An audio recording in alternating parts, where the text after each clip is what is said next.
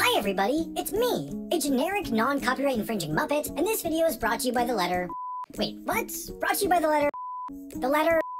What's going on? Oh god, it's the ghost of Mustafa Kemal Ataturk, and he's here to censor me. Help! Help! Ah!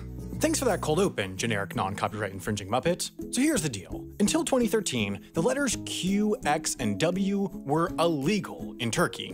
Why? Well, for the same reason I probably pronounced Mustafa Kemal Ataturk wrong. The quirks of the Turkish language and racism. Wait. But let's start off by talking about scripts. A script is basically a system of writing. A lot of people watching this video probably think of scripts as alphabets. The Latin alphabet, the Greek alphabet, the Hebrew alphabet, the Pokemon alphabet, the Zodiac Killer alphabet, and so on. Now, alphabets are a type of script, but there are also scripts that have no alphabet, like Chinese, or scripts that are sort of in the middle, like Arabic or Hebrew, which are something called an abjad. They only have consonants, and vowels are inferred by the reader. But even the scripts that operate on an alphabet or an alphabet-ish system, where specific squiggles on a page correspond to specific sounds from your face, differ in a number of ways. First off, they look different. Duh. Second off, they don't all include the same sounds. For example, Arabic includes the sound kaf, which I definitely did wrong, and which the traditional Roman alphabet doesn't have a letter for. And the traditional Roman alphabet includes p for the sound p, which doesn't exist in Arabic script. That's why Pepsi, in most languages using Arabic script, is said Bibsi.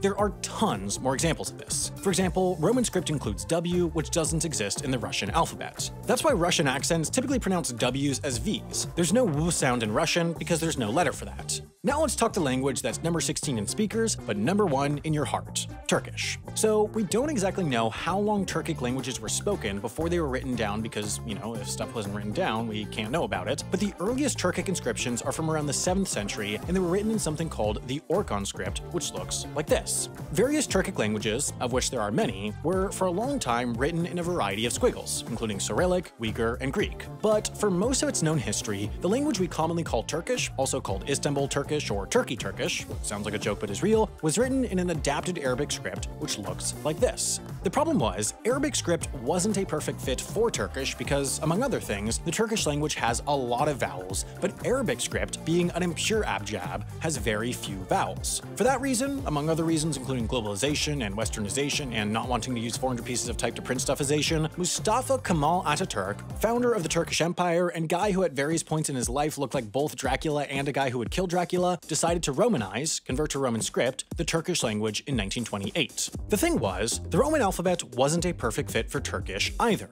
For example, Turkish includes sounds like ch and sh, which the classic Roman alphabet doesn't have letters for. So when they switched to the Roman alphabet, Turkey added these 6 letters for sounds they needed, and they got rid of 3 letters, W, X, and Q, actually banning them from use, because they were for sounds they didn't need, and because they were overpowered in Scrabble. And I wish that this was the end of the video and I could move to the part where you use this Skillshare coupon code to learn the skills of paying my mortgage, but there's another part to this story. A part that has much less to do with the quirks of Romanization, and that has much more to do with some not particularly quirky racism. You see, about 20% of Turkey is Kurds, an ethnic group with a rich history of nomadism, craftsmanship, and getting screwed over by the global community at every possible turn. Kurds have their own languages that are derived from the Iranian language family, which is part of the Indo-European language family, separate from the Turkic family that modern Turkish comes from. Northern Kurdish, or Kurmanji, is the one typically spoken by Turkish Kurds, and it's written in an adapted Latin script called the Hawar alphabet, which includes, and often uses, W, X, and Q. So when Turkey banned W, X, and Q, it made it very difficult to write in Kurdish, and meant that Kurdish people whose names included W, X, and Q were unable to have their names spelled properly on official documents, both of which suppressed Kurdish language and tradition, which is one of the Turkish government's very favorite pastimes. As most racist laws are, the so-called letter law was applied very selectively, in a way that just so happened to coincidentally just by chance only ever suppress Kurdish people. In 2005, 20 Kurds were fined 100 lira by a Turkish court because the placards they were holding at a celebration of Nowruz, the Persian New Year, spelled it Nowruz with a W instead of its legal spelling, Nevruz. Yet famously, billboards for Xerox could be found in Istanbul, and the company was never challenged by the government. And my Turkish company, QWX McQWXQ, never had a problem.